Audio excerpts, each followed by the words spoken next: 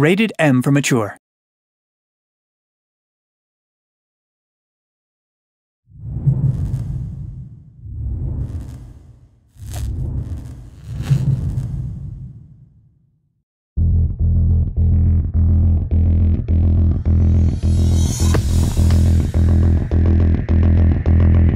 In the first game, in Payday 1, Bane was the guy who gave you your information and your mission, and that is still true for this game.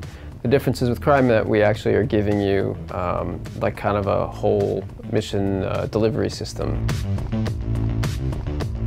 We are basically randomly generating rare and uncommon and common missions.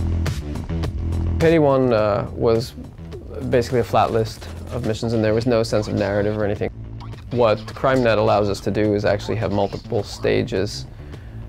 So you actually have a small narrative within the mission itself. You can have multiple days that your job takes place on, which is very different from the first game and gives us a lot of flexibility.